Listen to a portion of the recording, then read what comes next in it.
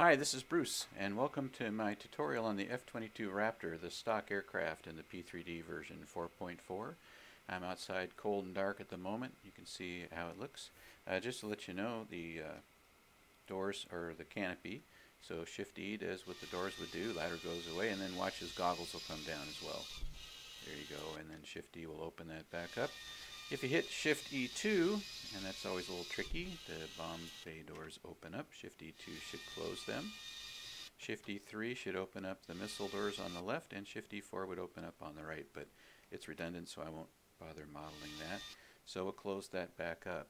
Then we're going to roll inside, and this is the cold and dark look. You can see it's fairly primitive. It's somewhat accurate to the pictures that I've seen, but because a lot of the information about the cockpit is still under wraps, I had to dig a little bit just to find the very basics to include in this tutorial. So if you have any other information that helps us all along, that'd be great, but I'm going to share a few things. I've been flying this just for fun now and then, just for a VFR enjoyment, to look at the scenery and such, and it's a rocket, so it's a great way to do it quick. But there's more here than meets the eye, and that's what I want to show and remember for myself and share with my community. So if you have any comments, please type them in. I'm not sure I'm going to get it all right, and the flow of things, I'm not sure what that is either, but I'm using the best logic I have at the moment, and I'm going to show you what I do. So first we're going to left click on the battery, and then we're going to go over to the left side here. And by the way, our parking brake is set by this switch here. You cannot use control period as it would indicate down here because it just doesn't work with this aircraft. So a left click on any of these goes up, and a right click brings it down. So if right clicking brings it to anti-skid, right clicking again is release. Left clicking will bring it back up to parking brake, and that's where we want to keep it. Rolling down to the left now, in order to get these displays up here to light up, you need to get these two interior lights switched, rolled to the right. So first is the multifunction displays, primary and secondaries. There are three of the secondaries. We're going to roll that far to the right, and then the instrument panel, which is the center portion up above, and the little ones up above, they're going to come on. So you can see these upper ones are already on, and then these are going to come on when we power up, and then the instrument section there will come on as well. So we've got the ability then to see what there is to see. The APU is here. A left click is going to put it to start. When you let go your left mouse button, it automatically drops back to ARM, and you can see up here the APU spooling, and I'm just going to go ahead and roll up so you can see, and it finally says OK. It happens really fast. Amazingly fast. I'm not sure how accurate that even is. Down here on exterior lights, we might as well turn on our anti-collision lights now, because we're going to start our engines. Starting the engines is super simple, and when we do this, the wheel chocks go away as well. So left click on the left engine, N1, N2, temperature. You'll see the N2 going, and then the N1 will follow, and then it catches right about in here and kicks it through very, very rapidly. And then I don't know if you have to do these separately, so just to speed this up, I'm going to go ahead and click the right. Now I'm going to turn on the left generator 1 because engine 1 is running, and then when 2 fires up, I'll click generator 2 with the left click on my mouse, and then we'll go ahead and turn the APU off. There we go, generator 2. Right click then on the APU, and we should see it spool down like that. And again, this is just a temporary bit, and it pops back to ARM. Now we're going to look at some of the features that are spread throughout here. These all have various names. This is the integrated control panel right here, or the ICP. And these here, these two smaller ones, they're called the upfront displays, UFD, upfront displays.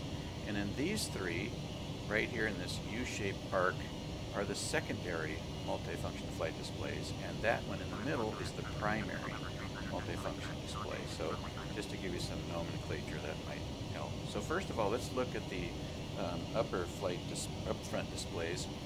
This one here, if you click on the UHF, you go from one to the other radio frequency. So you can switch between 1 and 2. VHF over here between the first, say, VOR frequency and the second one that you may have entered. And then time, which is L right now, right there, that's local. Click it again, Z, that's Zulu. Not sure how that actually plays into this, but in terms of accuracy, but there you go. These knobs don't do anything, and these wheels don't do anything either. So if you want to change COM1 frequency, you click COM1. You can see what's current. If you want to change the COM frequency, you go down and press this button with your left mouse click. You see the asterisk. And let's just say it's 12460. Then you hit the MRK, the mark. Now you've changed your COM1 frequency. Same thing for COM2, the same procedures. If you want to change the volume, click the volume adjust and then click anything from 0 to 5. Automatically it rolls. I don't think that really does any actual changes to the volume that I can tell. Nav, now there's 2 pages. Page 1 of 2 is listed. Nav 1, Nav 2, take on 1, take on 2, automatic direction finder. And then to go to the next page, right here, and you just click the up arrow with your left mouse click. Now you got ILS 1 and 2. And then these are like waypoints. Those are called steer points, I believe. And it's just part of your flight plan. And I'm not sure what GINS is. I didn't do enough digging on that. But just to click on that, you can see it looks like it has something to do perhaps with the compass to align everything. So that's a possibility. There's your waypoints or your steer points. There are 4 pages. You can see some of the data there that it might bear for you, estimate time of arrival and route and all that, elevation index, anywhere. These are the 4 pages, and you can go backwards and forwards through them, or just continual cycle past 4 and drops back to page 1. So that's that, and then the F is identify friend or foe, and it's really, to me, more of a squawk code kind of thing. There's 2 pages, so clicking on that, now you can see frequency adjust. If I want to squawk a different frequency, I'm told to squawk 4620. I do that, hit mark. Now I'm squawking 4620. Mode S, mode C, that kind of thing. Let's go back to page 1. So some of these are a little bit mysterious to me. I don't see them doing very much. They're just rolling through. Maybe those are different codes preset. I don't know. But that's what this appears to be doing. The alt, you can change from inches of mercury to QNH if you're in Europe. You can go from barometric pressure to radar altitude if you choose, clicking here with your left mouse click. And then this one has to do with the level that you're at before the alarm sounds for low altitude. So if you want to change that and make it 500 feet that the alarm goes off, and then hit mark, you can. And now you can see it's changed. Now I believe that's what law means, low altitude warning. And then HUD, here's for your weapon systems, nav. Let's just roll this up so we can see the hub. And by the way, these rollers do work. I just made it a little brighter, and the ICP2 can be made brighter. Nav can go like this, and you can see the basics, or you can pick anti-air like so. You can also pick air to ground like so, and choose, and back. So nav, let's leave it on nav. And then other is kind of fun. You got flight data, and if you click on it, you see we're at 93 feet. Calibrated airspeed is similar to true airspeed, but in some cases where your angle of attack is high, your speed is slow, or your altitude's funky, then you want to calibrate that and offset those issues. So that gives you perhaps a more accurate airspeed in certain settings. And then again, Zulu, Opal down here, you can choose calibrated, true, or ground speed for how you want it recorded, and there's Mach. So those are there for us. Radar altitude, barometric altitude. There's 3 pages. You can just keep rolling through those things, as you can see there. So those are the others. Oh, and by the way, here's my total fuel. So if you want a quick heads up look at how much fuel you have, you can just put it on the other like that, go to page 2, or here's page 1 rather. Click on fuel, there you go. That's bingo fuel, 2,500, better land soon, and that's our total pounds there. That's it. The DVR doesn't do anything. If you want to change your barometric pressure, just use your mouse wheel over here, and you can change the barometric pressure, but I'll leave it on 2.9 or 2 for now. I don't know what J and B are. They don't seem to do anything either, and I'm not familiar with this feature here. I've left that be, and then there's your percentage of throttle and your temperature, so that I think is close to accurate. Now, these 3, this one, and this one, are all the same creature features, functions on these menus. So you can click all of them on menu, and you can see they are all identical. It just depends on what features you want to have displayed. For instance, you could choose the ADI, which is your attitude direction indicator on this one. You could choose the EHSI over here, which is Electronic Horizontal Situation Indicator here. And then when that's up, you can choose between nav and GPS. And it does track with your flight plan. I use the FlightOne's GTN 750 in this aircraft like that. And it works out just great, and it does show up in there. I'm not really happy with the autopilot features here, but that may be partly because of my unfamiliarity. The radar and the SMS do not function. The fuel will tell us this in gallons, or you can change it to pounds, whichever you prefer. And then the engine, we saw earlier when we were spooling them up, has 2 pages. There's the exhaust gas temperature, oil temperature, and vibration, I believe it would be, so page 1, page 2. So those do work. And go back to that. System gives you our hydraulics and our electrical. It also tells us our moving surfaces. So let's say I pitch up, pitch down, pitch left, or roll left, roll right. You can see that those features change. I'm not sure you need that very much, but there's a possibility. And the EWS does not work. So perhaps fuel's a good place to leave it, and you can choose pounds if you wish. Okay, so these 3 now being redundant are pretty self-explanatory. This is the primary multifunction flight display, and you can start here with the menu if you prefer. These are 3 features. They're lit up in green, so you got configuration, the MMD, and then tactical information display. So config here, it tells you a little bit about the aircraft, it tells you who made it, it tells you where you can go onto the internet to find more information. Theoretically speaking, I didn't get much help there. And then there's the systems button. It's this feature here that I was able to shut down the aircraft and start with a cold and dark condition. Since I've done that, now it shows red. I could get that to activate again if I pushed rapid start, which resets these 3 to standard features like this. And then it also will close our canopy for us. Rapid start takes care of business.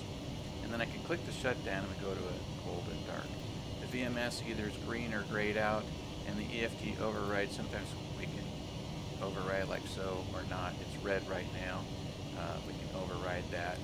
I'm not sure what features that does, and in fact, if somebody could tell me what EFT stands for, electronic flight something, perhaps, I couldn't find it on the internet. So let's go back to the main menu. We've looked at configuration.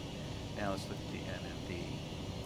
This one here has a range ring. It goes out to 200 and into about 10. Yeah, there's 10.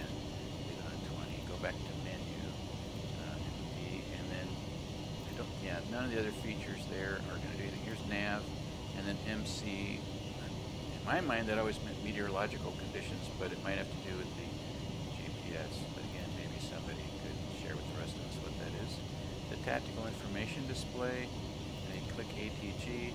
You can increase or decrease the width of the radar in front, like this, and you can also increase the distance or decrease the distance based on what's up here.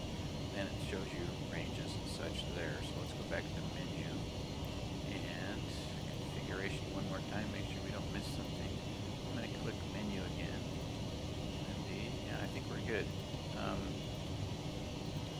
The one thing that I think we need to figure out here. Okay, I'm almost got lost there. Back to the main page, using the back button as far back as it would go. Hit configuration, hit MMD.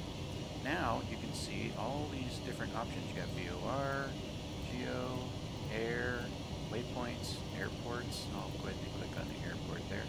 High and low airways, the ILSs, the NDBs, and the routes. And then you can choose to have a rose compass or not. Then you go back, and let's go back to the main menu, and then go up to this, and now you can see that some of the features that we added are now there. And if we go out, or in rather, and then out, you can see it gets real busy real fast. But we've created these extra features by our choices. How to get to those choices, go back to the very main page, look at configuration, MMD, there they all are, right there. You choose what you like. I think that that is everything except for a few little features. Let's go back down here to the left side.